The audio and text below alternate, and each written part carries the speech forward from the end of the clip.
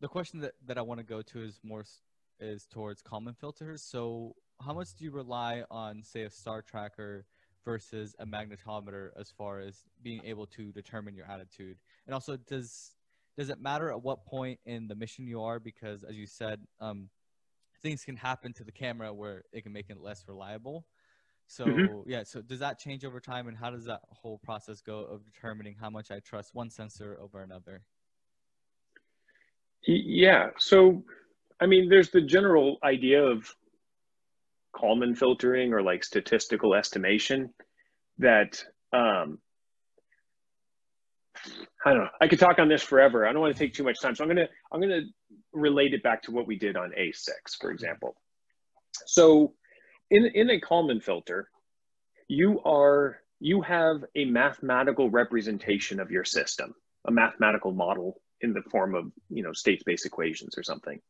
And using that model, you are predicting future state. You're estimating what the system is doing over time without looking. And it would be like similar to being in your bedroom, closing your eyes and walking to your kitchen. You have a pretty good understanding of the map of your house. And because you can feel how you're walking and moving, you can estimate where you are. But the longer that you're estimating where you are, the less certain you become in your accuracy. I think you can easily walk straight out of your bedroom door without running into anything and being fairly confident. But now if you did you turn 90 degrees or a little bit less? I don't know. And you walk a little bit further and a little bit further. And eventually this estimate, you trust less and less and less, right? And that's what this mathematical model is doing for us, is it is essentially saying, well, I was rotating at this rate and in this direction before. So in 1 second, I should be whatever, a little bit further. And I've estimated that. And 1 second later, I should be a little bit further. And the longer you go predicting and estimating your future state, the less confidence you have in it. So then occasionally, let's go back to walking across the house.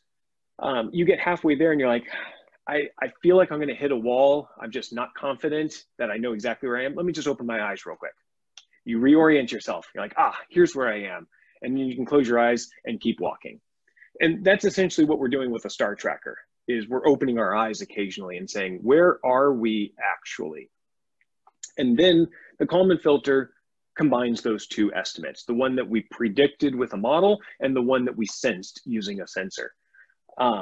With the case of your eyes are probably pretty accurate. So you would trust them a whole bunch when you reorient yourself, unless maybe, you wear glasses, you don't have your glasses on. It's like a fuzzy world, right? You may have some error in your sensors.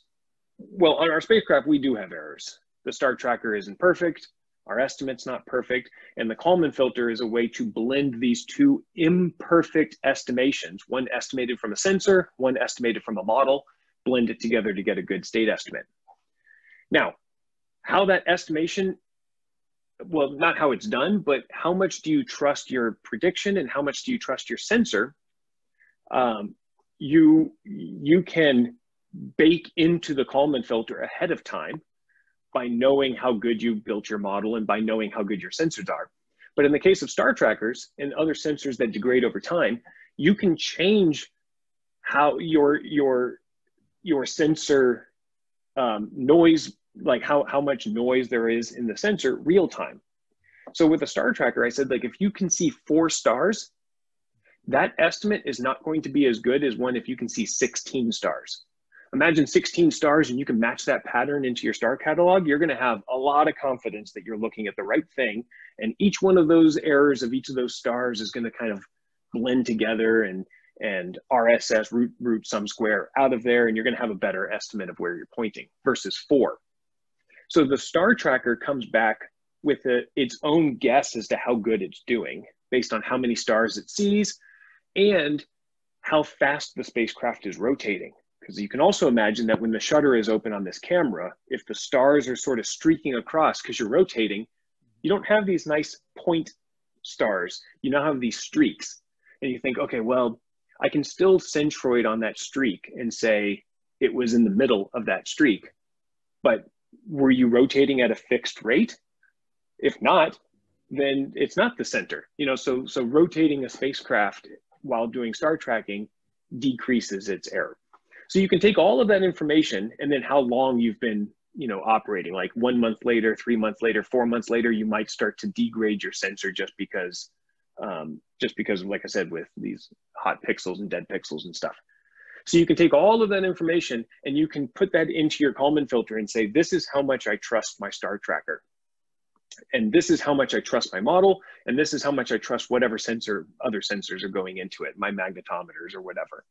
And the beauty of a Kalman filter is that it takes into account all of those statistical distributions and comes back with an optimal estimate given all of that information. So as long as your information going into it is accurate, what's going to come out is the optimal estimate that blends all of those statistical uncertainties and everything.